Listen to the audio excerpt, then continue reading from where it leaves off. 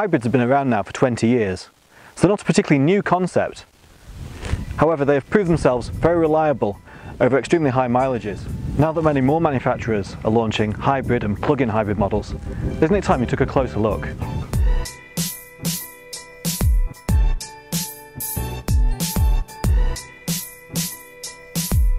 Regular petrol or diesel cars tend to be more efficient at higher speeds, but around town they tend to use more fuel because they're less efficient in lower gears.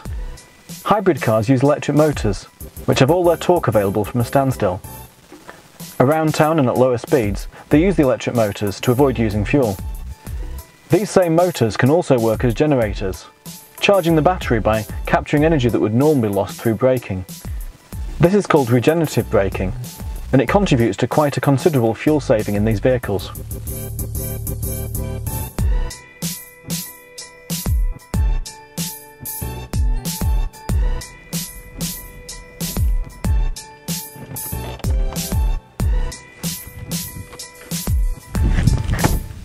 Hybrid cars like the Hyundai Ioniq get over 80 miles per gallon in the official tests, but actually get excellent real-world fuel economy too.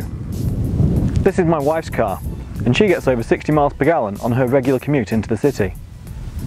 You don't need to change your driving style, you don't need to plug it in, you just put in petrol like a normal car. So this brings me on to plug-in hybrids.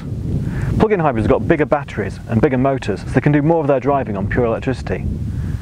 Because it's a bigger battery, you plug it in to charge it. This costs about £1, and that gives you a range of around 30 to 40 miles on electric driving.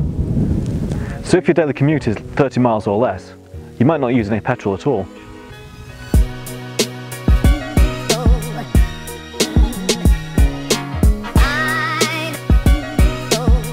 Because it's still a hybrid, once you've exhausted the electric range, you can continue to drive on petrol for long distances. But ultimately, if you want to get the best out of the car, you're going to want to plug it in every night.